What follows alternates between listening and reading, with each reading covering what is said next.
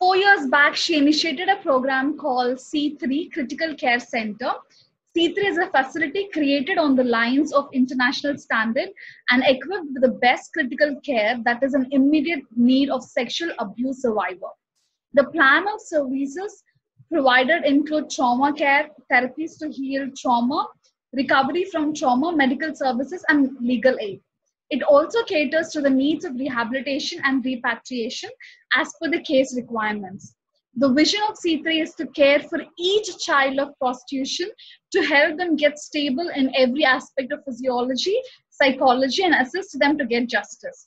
This menace can only be stopped if the perpetrators are scared to do this business and their profit margin goes down. They have a group of trained staff in compliance with the government agencies and resource material, which is an extensive training for all their staff in care of the girls and self-care. In a short span of 12 years, she has been instrumental in impacting lives of 100 girls. Many of those were or may have been victims of trafficking or various forms of abuse. We are very delighted to have Angelika Gier talk on marred self in the process of rehabilitation. Over to you, Angelika.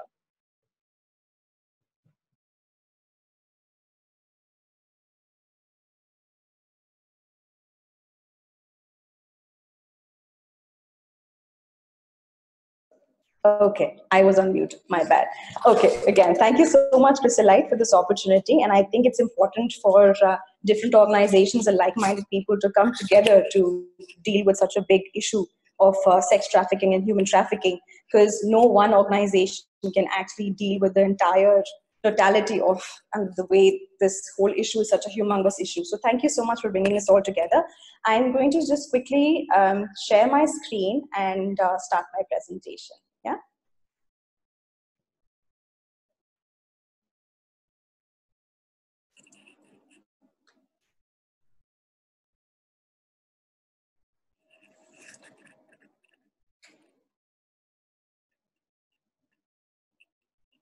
All right. Okay. So I've been given this topic to talk about marred self, which is a journey of pain, resilience, reclaiming self. To begin with, what I want to share with all of you, I'm going to talk about something that is extremely basic to just about everybody, even a child who is an infant who does not have words to talk about, but understands that there is a basic need which is important for their existence. And that is sunlight, food, water, air, and shelter. And probably this is something that we get in our lives right from the beginning of when we are born until the time we are here on this earth. And in a most unrestricted manner, we have homes, we get food, and we get water. And maybe there are times when we don't even think about these things as something that is so important for our existence. I will get to the point of why we talk about basic needs of existence. But to get more clarity on the existence of that we have, I'll talk about Abraham Harold Maslow. He was one of the most renowned American psychologists and philosopher, and he argued that each person has a hierarchy of needs, and these needs must be satisfied. And it can be ranging from your food, shelter, clothing, to your love and belongingness to a family, and reaching up to a place where you want to know the purpose of your life. As each of these needs are satisfied, the next level in emotional hierarchy dominates the conscious functioning. While this is happening, he believes that truly healthy people were self-actualizers because they satisfy the highest psychological needs and fully integrating their own personality. And why are we talking about Abraham Harold Maslow's hierarchy of needs? Is because it is again something that is essential for who we are and who we develop into. So again, to show you and talk about the hierarchy of needs, there are three categories of needs that we divide our entire life into. This is like we're talking about our entire life and what we require to actually reach to a point where we say that, okay, I know what is the purpose of my existence. I know that why am I here? So to talk about the basic needs, there are two basic needs of every human being, which is your physiological needs, where we talk about food, water, warmth, and rest. Every individual, again, like I said, even a newborn baby would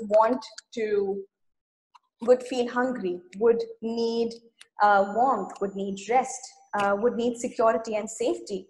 And he or she as a child feels the need for it. And unless these needs are satisfied, you cannot really move on to the other things. So these are the basic needs of every human being that needs to be met before you can actually move to psychological needs.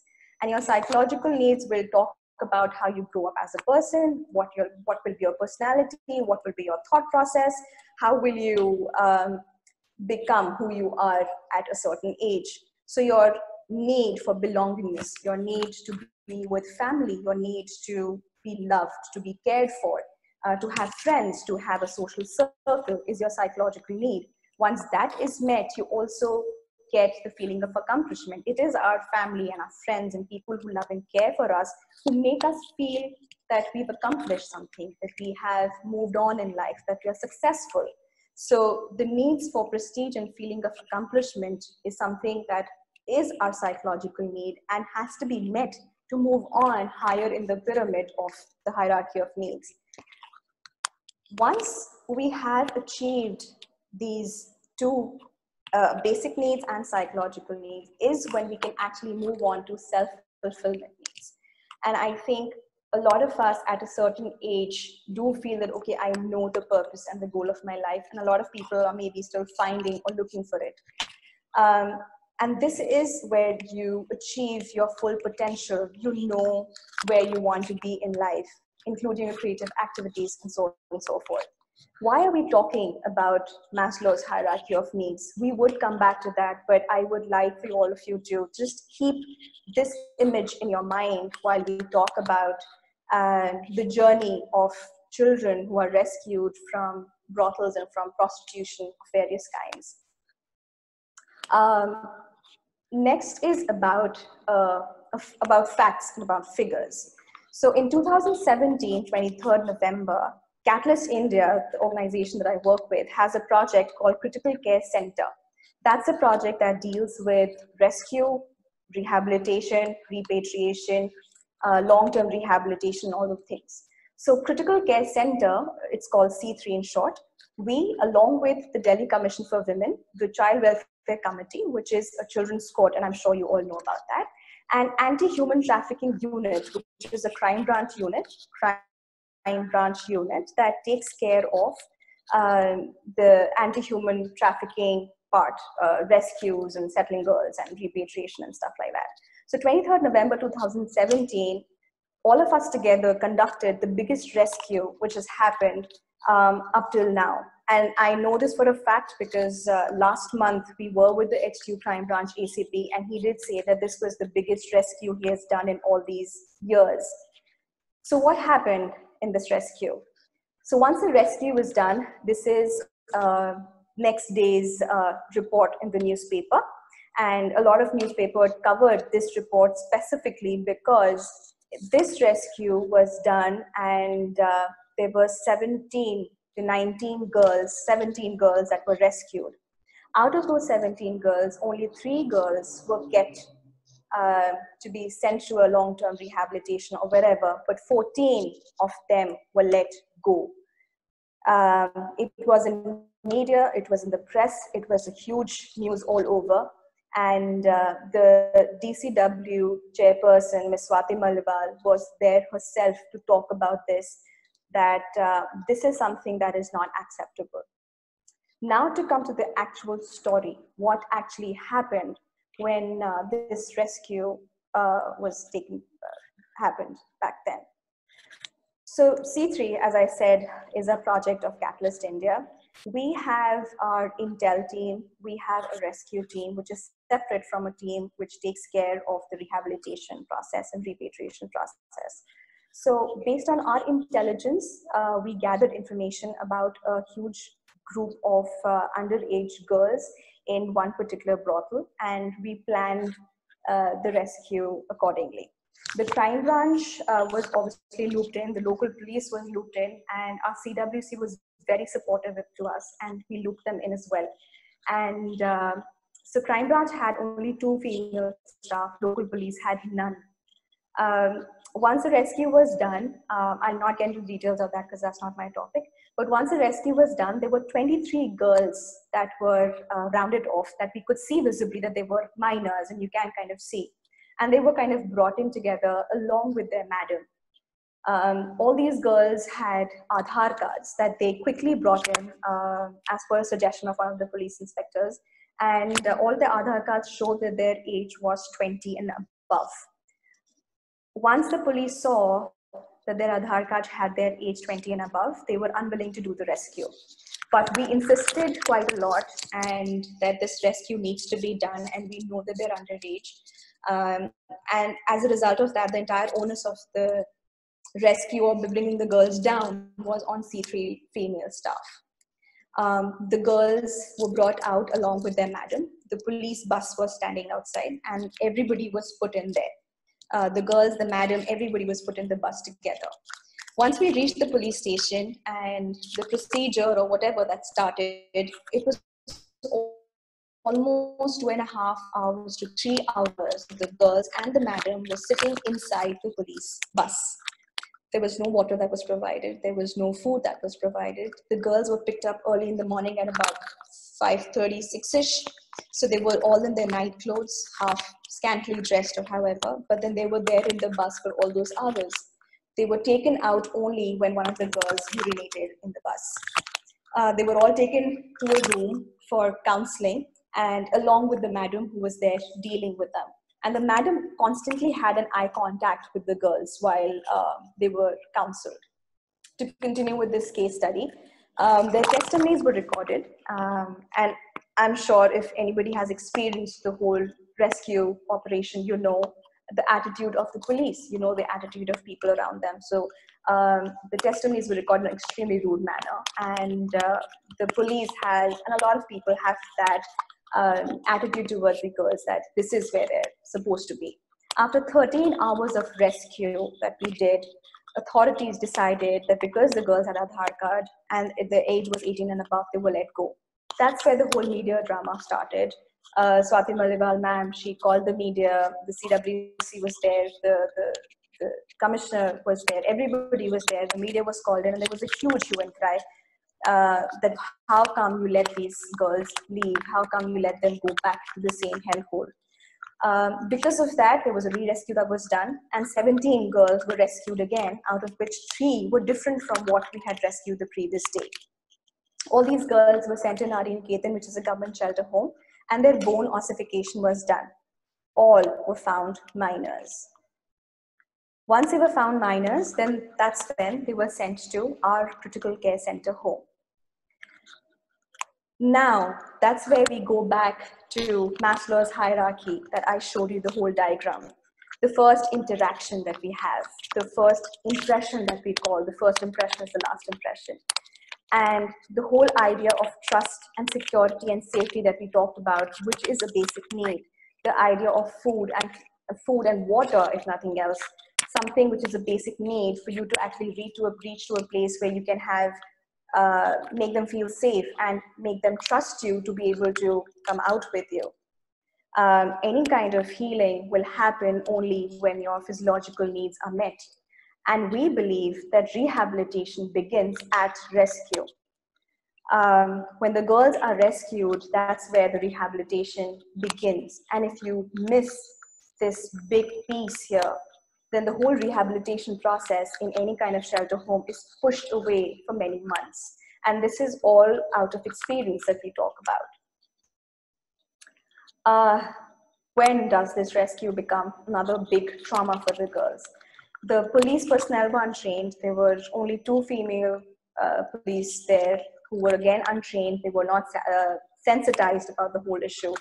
The safety of the NGO staff was compromised, which all the more kind of talks about how safe would the girls be when they're brought out with us if the staff or the people who are rescuing them are not feeling safe.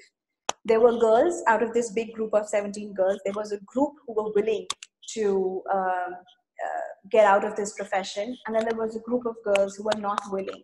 And then there was Madam, but all of them were kept together, which was in a way enforcing the denial for everybody because they are scared. There was refusal of any basic human needs. So there was no food and water given. It was early in the morning that they were brought out. There was nothing that was offered to them which will make them feel taken care of. There was uncertainty of procedures, so they did not have an idea what's going to happen to them next. And as all of us who work in sex trafficking and prostitution, we know the kind of mind wash that is done when the girls are there at the brothels. They are told that once you move out, you will be at the police station, you will be behind bars, and this is what's going to happen. We make sure that everything that they hear is true to the last word. So again, refusal of basic human needs and uncertainty of procedures, which leads to a lot of mistrust. It leads to a lot of shame. There's a lot of anger. There's a lot of blame. So instead of them feeling rescued, they're more treated as a criminal. There is fear, there's humiliation. Where does C3 or a project comes in? We see each of these children as survivors and not criminals.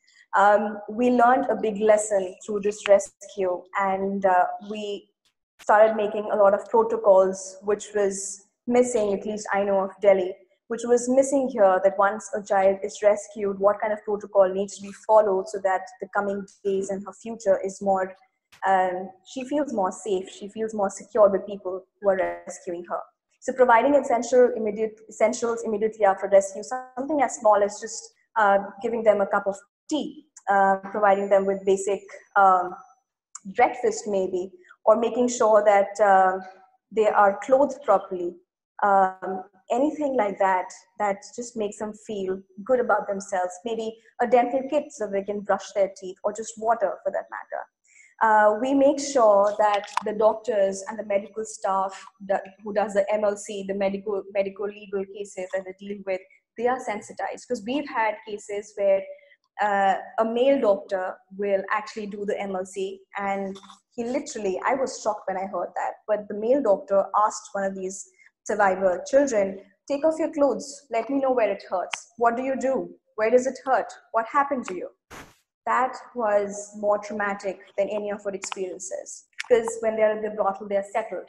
So we sensitize the doctors and the medical staff before the children are taken there. There's a lot of trust building that needs to be done, even with the team who's there taking care of the girls, and our social workers join them once they're there with all the procedure that's happening. That is important for a child to feel safe and secured with somebody and they can trust.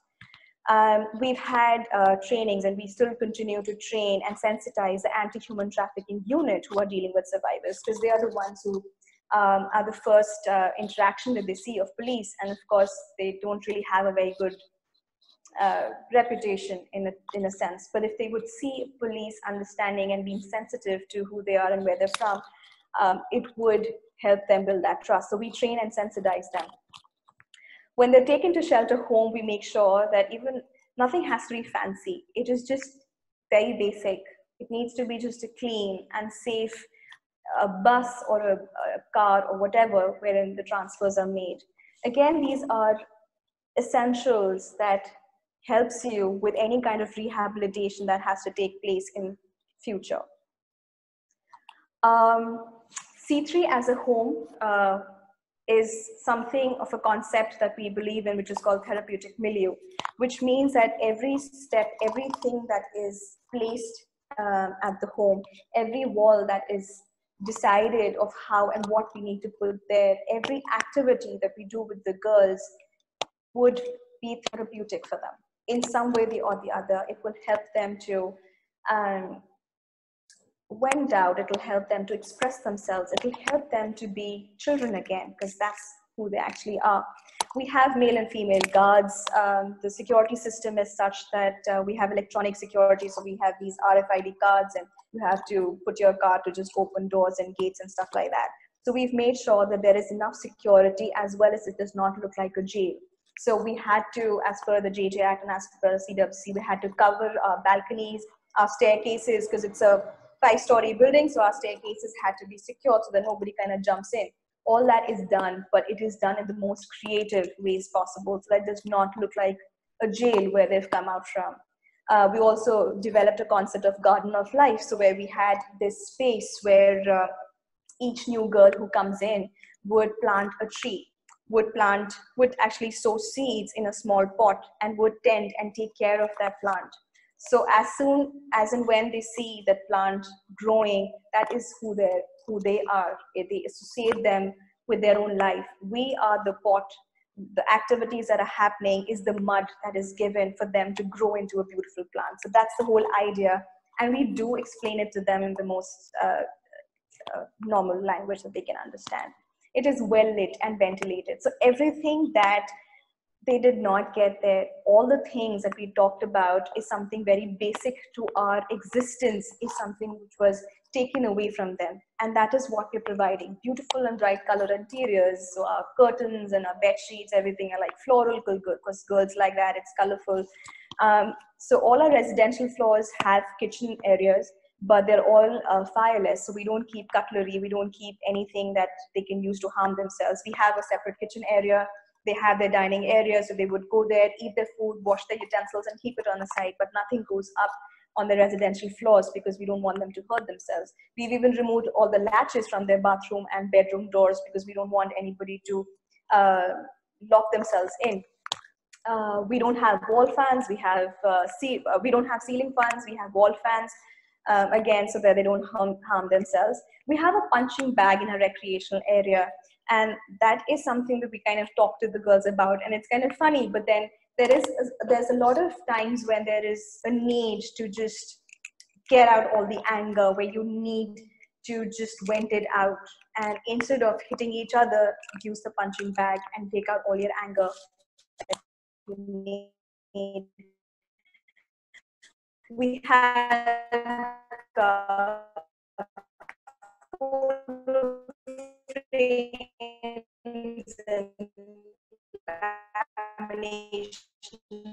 positivity and feel more information of how beautiful they're created in life and future.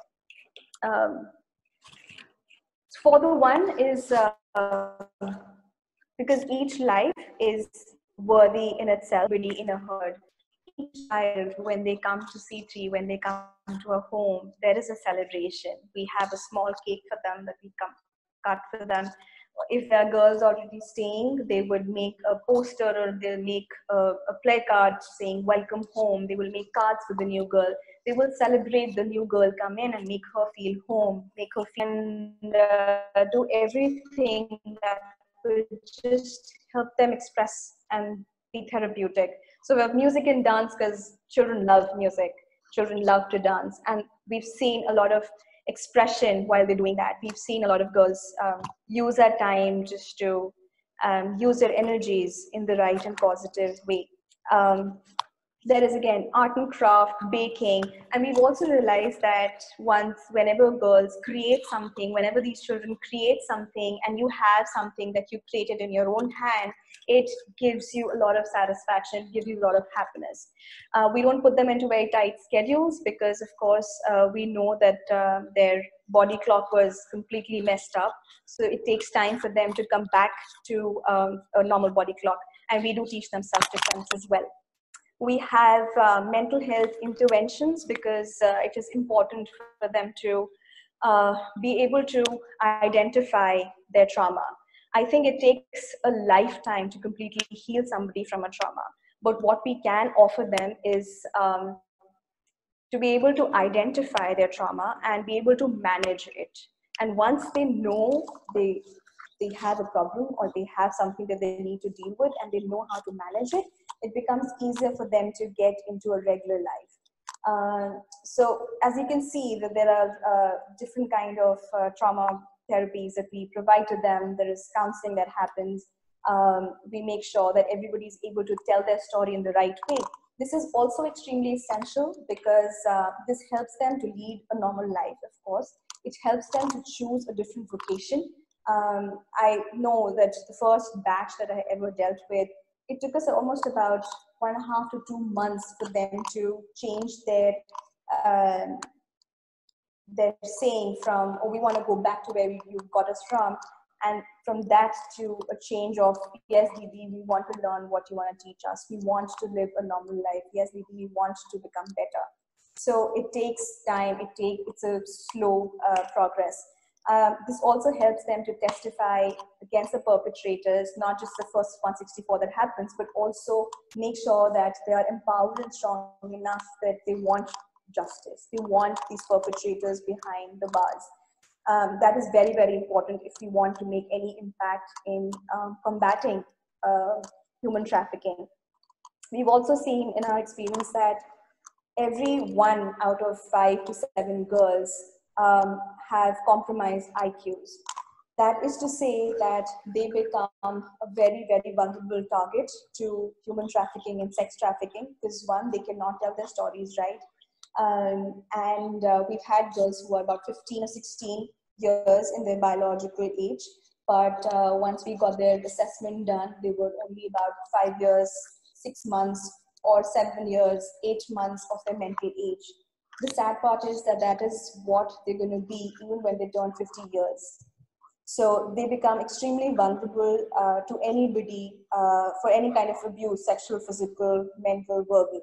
So we make sure that once we identify, after a psychological assessment, we identify these girls, and then we know that, okay, we need to take care of them in a different manner. So it is very, very important for these mental health interventions for them to be stabilized enough to get back into the mainstream. The role of staff, again, is very, very important. I hope I'm not exceeding my time.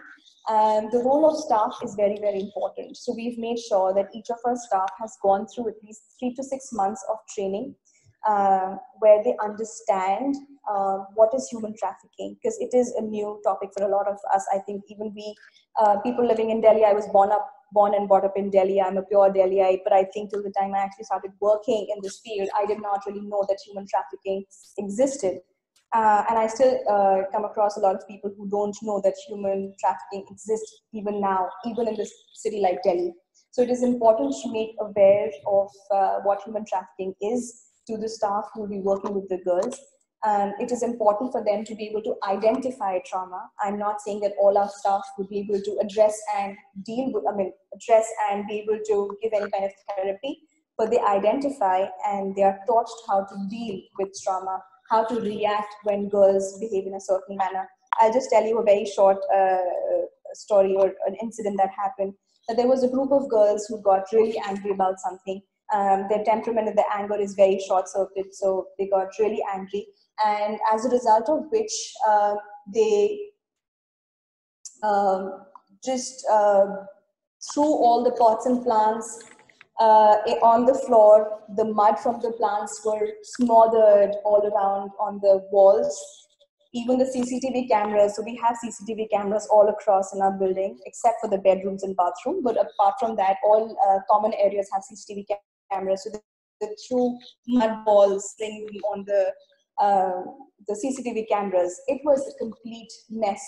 And as they expected that we would react in a way that we would get mad at them, or we would punish them, or we would probably call the cops on them, or call some other authority or something like that. But we did not do that.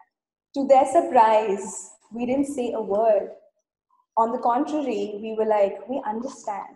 We know we can't even comprehend what you've been through. And we want to be there with you side by side to be able to take care of you and for you to be able to take care of yourself.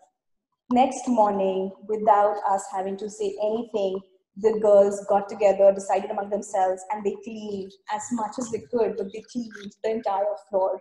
They picked up all the mud, they cleaned the walls, they picked up all the pots and plants, and they were given new ones, and then they planted the plants in the new pots. So that is something that we teach to our staff, and again, kind of grows onto us.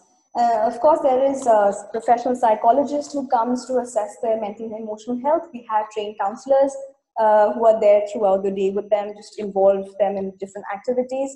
Any of our external resource person coming to do any activities with them are also sensitized and prepared We don't want these girls to become something of a spectacle, but then for everybody dealing with them to know that it's sensitive and they need to be careful about how they deal with them. Each time a girl goes out for any kind of court hearing, we make sure that there is additional security, again, because they need to feel safe. They need to have that confidence with us so that they can be themselves when they're out in the world. Our house mothers, again, work in morning and day shifts because it is important for the house mothers to stay alert and up even at night, as well as in the day. So I think that is all I wanted to share. There is be built, or there's nothing that cannot be mended. It's just about the approach we want to take. It is just about what and how we see a life, how much of worth we see in a life, and that helps you to just mend any relationship, mend broken hearts. Catalyst is a complete package, or C3 as a project is a complete package. We take care from rescue to rehabilitation to long-term rehabilitation, rehabilitation, the whole gamut of it. But I was restricting myself because that was my topic. So thank you so much. If you guys have any questions or anything like that, I would be happy to answer. I'm sorry if I've exceeded my time, but thank you so much. Thank you, Angelika. I love how you ended that. However broken it is, sun is going to rise again.